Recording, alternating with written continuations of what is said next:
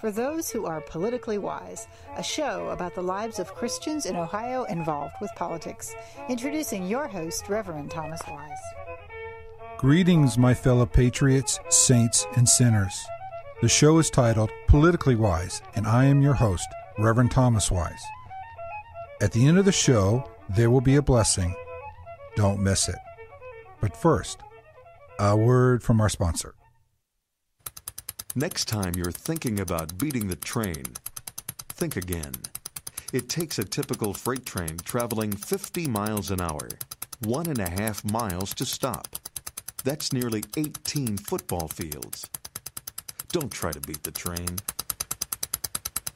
Ohio's roads can be highways or dieways. The choice is yours. A message from Operation Lifesaver and this station. The opinions and statements on this show belong to those who give them. The rest of the show belongs to Thomas Wise Words, all rights reserved. The show is titled Politically Wise, and I am your host, Reverend Thomas Wise. This is Reverend Thomas Wise. The show is called Politically Wise. I'm interviewing Representative Richard Adams. Sir, tell my viewers about yourself.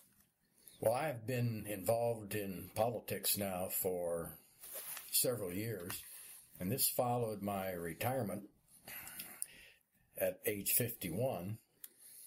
I've been involved in politics now, education, banking, and I've enjoyed all of it, and I believe that the work in the legislature can best be described as what citizen legislators ought to be doing, and I view myself in that regard.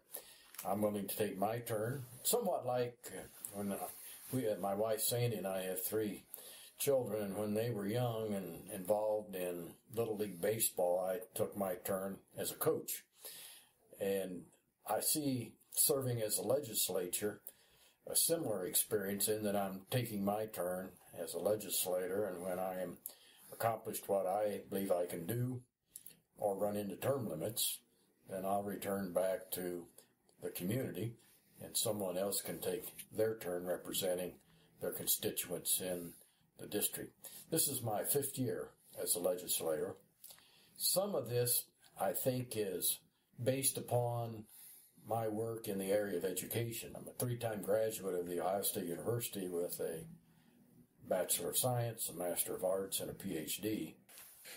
You've been at this for 5 years. Yes. Tell me what a good day or a bad day in politics would be. Well, for me, I think every day is a good day. I like to get up early in the morning, and I enjoy being busy. I enjoy working with people. I enjoy being around people who share goals for, in this case, what needs to be done and can be done in the legislature.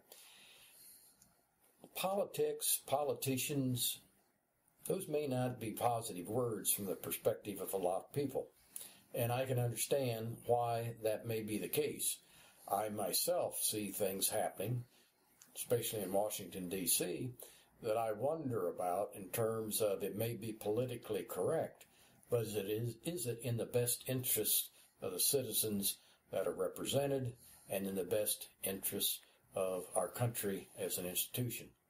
So from that standpoint, I'm an optimist. I think that we can make things better. I'm not easily discouraged. I think we can continue to work hard. I believe that we can convince people with logic as the major strategy. So on that basis, I like the process. I like the hearing process where any citizen can come to Columbus and come before a committee of legislators and say what they want to say, respond to questions, and be thanked for coming. So I like this process. I think it's a good one. My wife and I like to travel. We've, I think, toured now some 57 countries. And in some countries, people do not have the benefits of the freedom that we enjoy in this country. And so we really don't want to assume that that's the case. We don't want to not follow the process. We need to support the process, and we need to make sure that the process is good for all those individuals who want to be a part of the process. Let me ask this question. You can answer this any way you want, but how does your faith play a role in your work?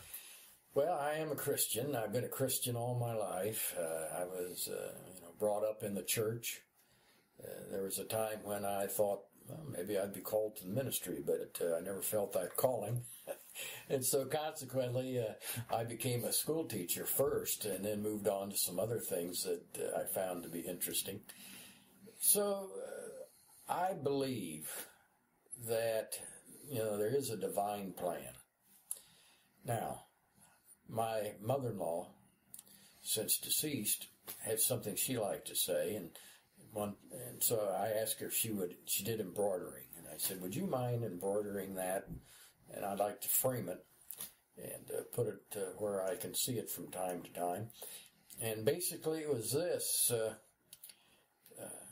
ask God's blessings on your work, but don't ask God to do your work. Mm-hmm. I think that's a good philosophy for all of us to think about.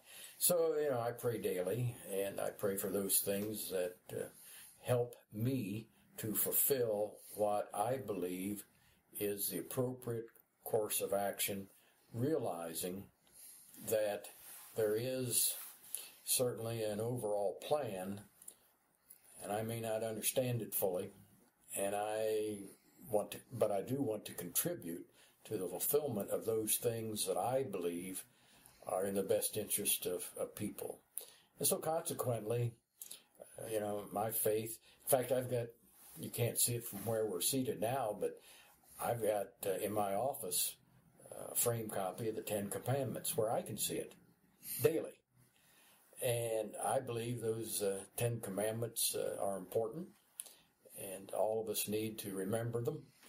And if we follow those 10 Commandments, not only will we have an opportunity to fulfill those things that are important from the perspective of our faith, but I think it's also going to benefit the people that we serve. And we will be right back after the break. Partnership with Liberty Prayer Network. Hi, I'm Matt Staver, founder and chairman of Liberty Council. We'll talk about this next on Freedom's Call. An intercessory prayer ministry has now officially merged with Liberty Council and brought to life the Liberty Prayer Network. Through prayer, we will intercede for the United States, biblically based public policy, and champions of life, liberty, and the family. While praying for our nation, we remain committed to standing with Israel and partnering with those from other nations who uphold religious freedom, the sanctity of human life, and the family. We are enlisting prayer patriots to take a stand in their home states, lifting high the torch of liberty and calling others to worship God and to pray for His blessings. If you would like to join the Liberty Prayer Network, call us today at 1-800-671-1776. That's 800-671-1776. Or visit our website at lc.org. The show is titled Politically Wise, and I am your host, Reverend Thomas Wise. People that we serve. How do you keep your head and your heart clear with all the noise and static, particularly like times when we have things like SB5 and everybody's banging on the walls and hollering, and or the worst part, the little whispers that, want to pull you one way and pull you the other way?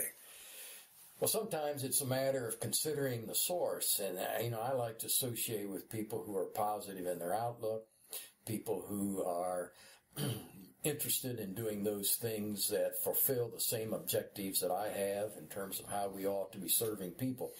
On the other hand, I think it's also important for us to listen to individuals who have different thoughts, individuals who have a different perspective based upon their environment or their attitude or what else may have an influence on what they believe is important. And I think we need to do that from the standpoint of listening to others. It stretches our thinking, and it also gives us an idea of the kinds of things that we ought to be doing if we're going to include those persons in the overall decision-making process. How do you handle the reading You know, I don't want to notice that you've probably got the cleanest desk, and I understand you just got here. Well, actually, I've been here. I was here all day yesterday, and I came in this morning early and began. I like the clean desk procedure. I like to stay well organized, and I appreciate that in people who work with me. So the fact that I have a clean desk may be indicative of the reading I did last night. And it's, first of all, as a legislator, it is important that you enjoy reading and that you're capable of reading and retaining. Because we work on so many different issues at one time. Consequently, you need to have good recall of what you've read. So I'm a fast reader. I retain it well. I've always enjoyed reading.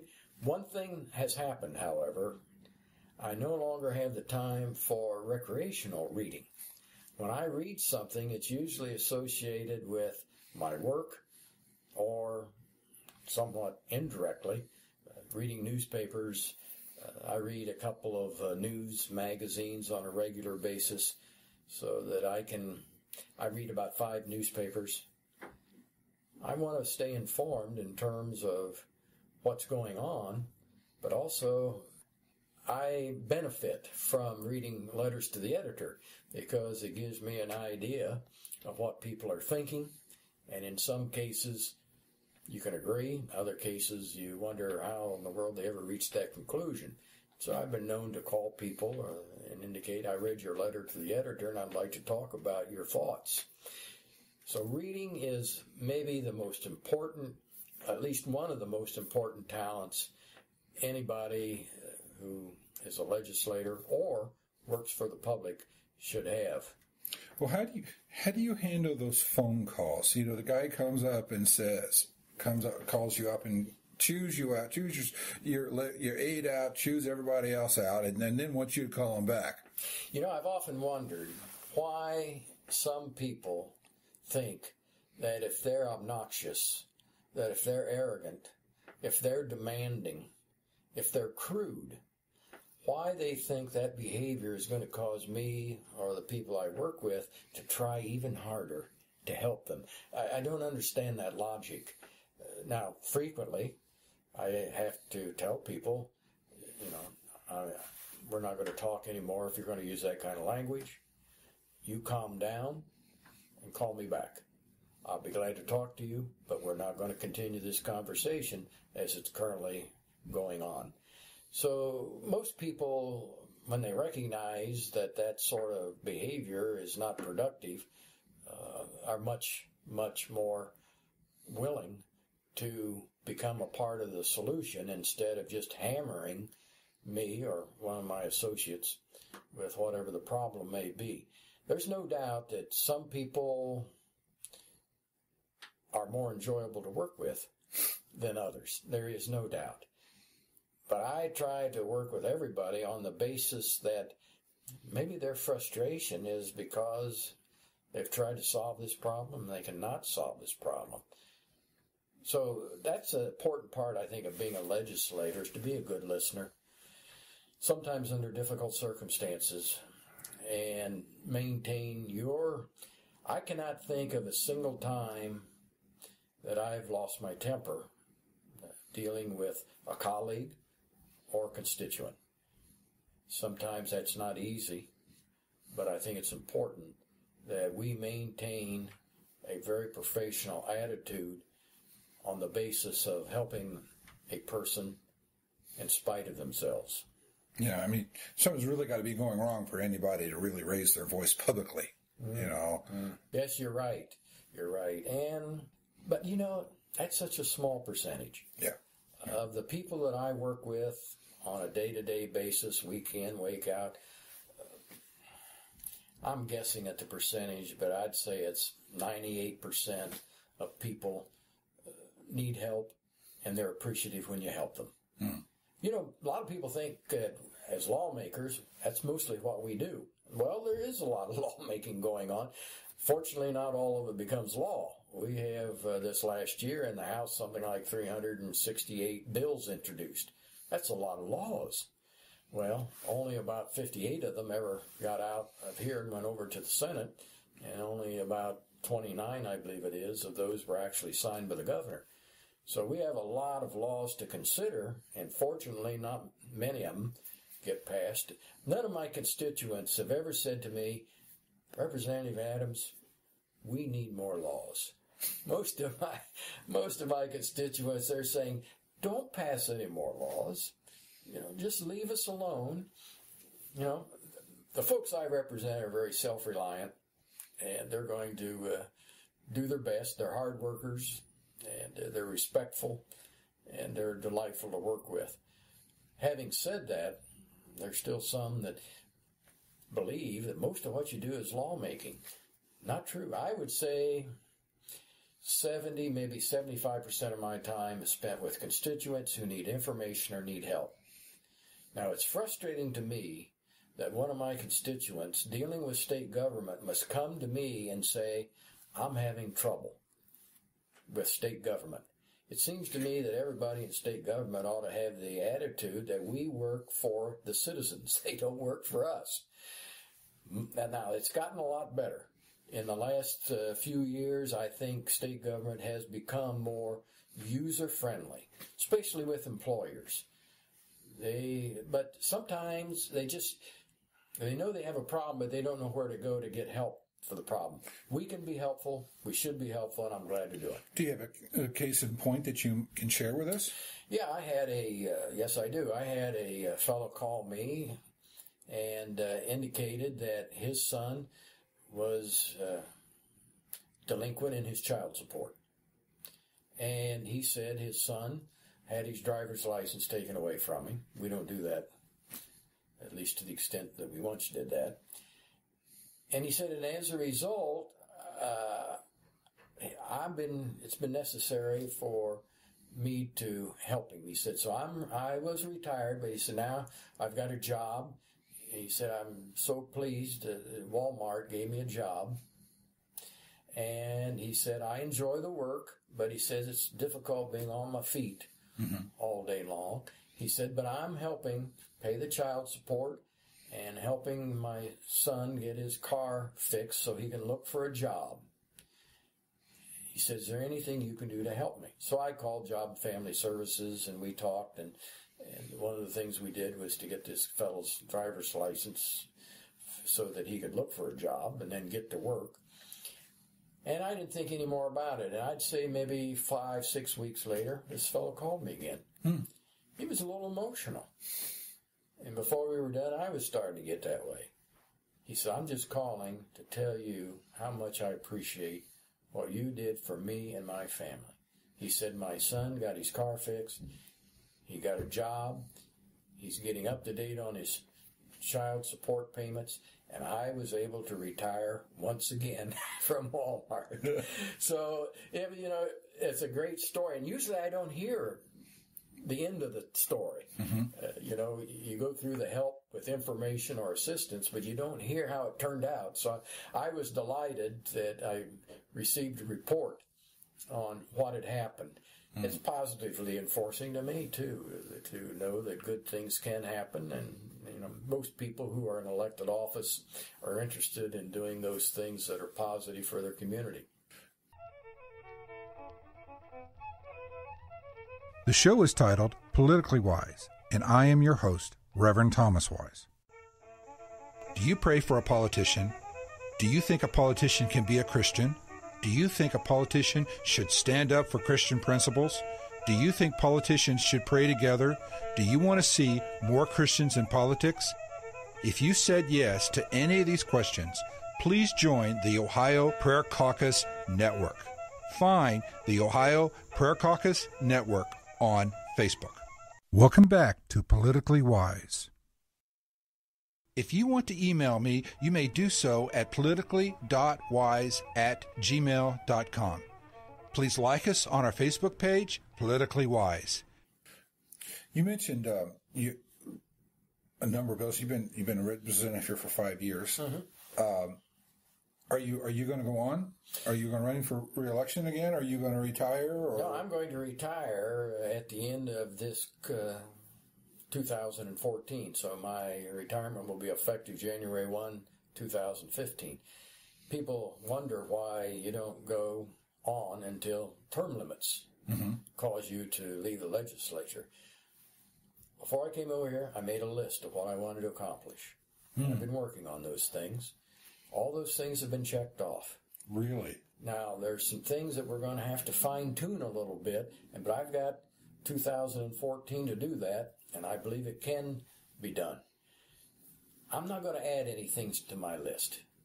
There's never a good time to quit doing something you enjoy because there's always new things come along. You think, yeah, I'd be interested in that. I ought to work on that. Yeah, I could be a part of that. So you need to say, this is what I want to do. Now, I've added some things to the list simply because of the opportunity to make a difference. But I'm not going to go beyond what is somewhat of an artificial point of stopping. Although the reality is that I will have served my community for 6 years. When I went to become a county commissioner, I was urged to do that. The county had financial difficulty. Bond rating was in jeopardy. The county commissioners were not getting along. The elected officials were not getting along. The courthouse literally was falling down.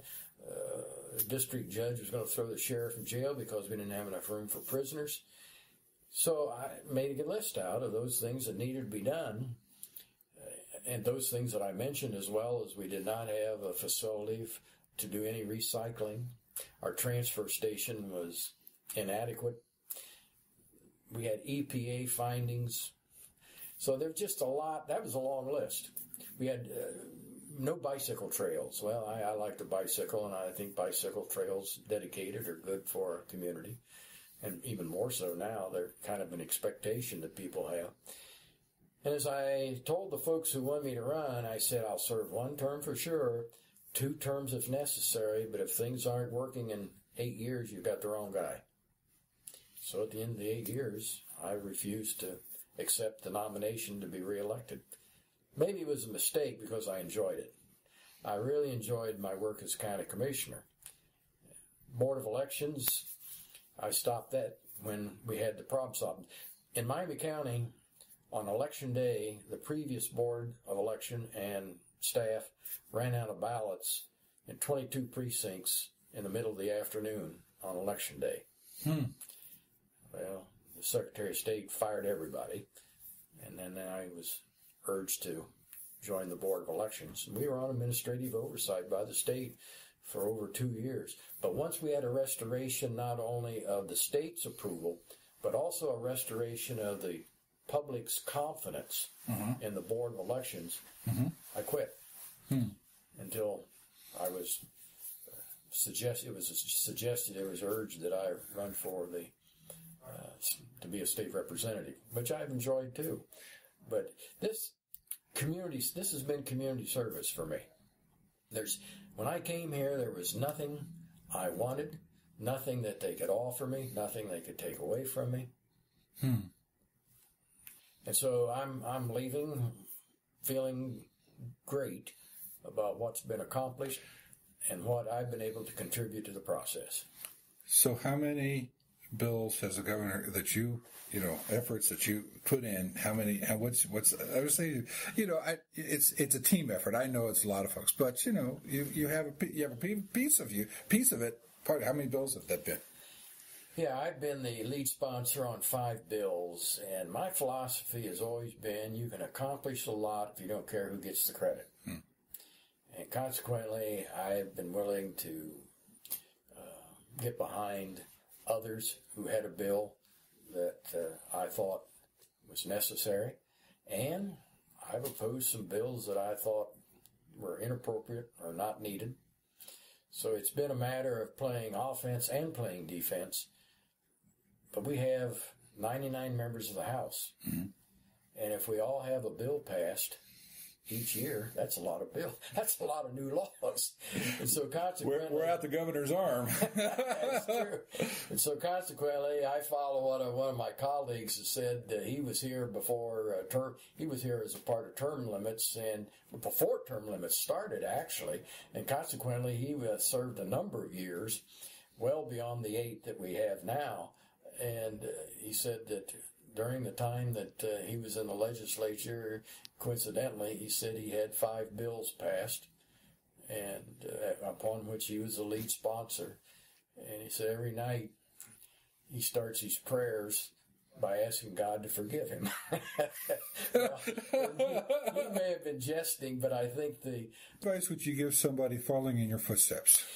Well, I think it's important to want to serve for all the right reasons. Now, there's no doubt we need some people who, with the experience of elected office, seek another elected office and maybe a higher elected office. And I recognize that. Now, individuals shouldn't begin as a state legislator with the idea that they want to be governor, or they want to be the state treasurer, or they want to be a member of Congress, or they want to be a U.S. senator. In politics and in public service, it's very difficult to form an opportunity, but you can be prepared if an opportunity is presented for you to take on additional responsibilities. So consequently, my advice is be the kind of state legislator that you would want to be because of no other job even being available.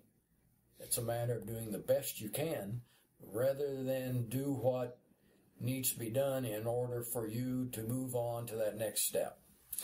That next step will happen if you do a good job at what you're presently doing. The other thing I believe is important is to be able to keep things in perspective. Some of that, I think, is your relationship with your religious faith. Some of that, I think, is because of the support of your family. Legislators make a sacrifice in terms of their family. You spend time away from home.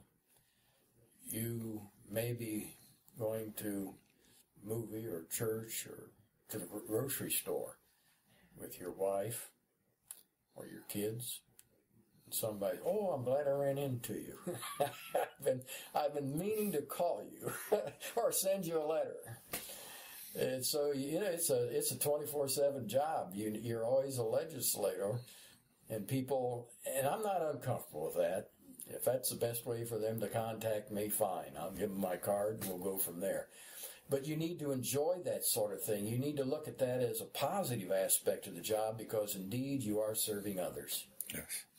And I want to tell my listeners, I can sit here and I can see the Bible on his sideboard. Yes. And so I take to heart what you're saying here. So. Well, religion, I think, is an important part of everybody's life. And, if people who may not have a religious perspective can become acquainted with the teachings of Jesus, the Son of God, and how he said we should live our lives, we would all benefit from attempting to live our lives in the manner that he has suggested. Amen. Thank you again for your time today.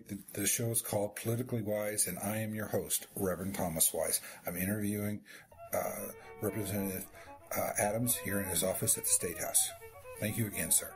Glad to be with you. All right.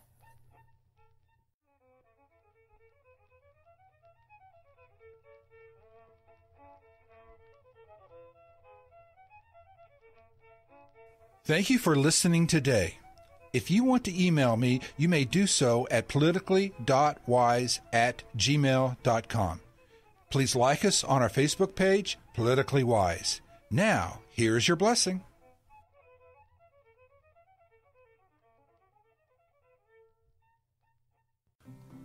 Blessings based on Psalms chapter 14, verses 1 through 7.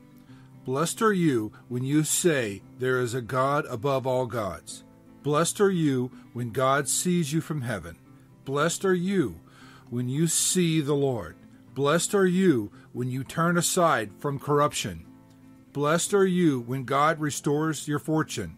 Blessed are you when God is your refuge.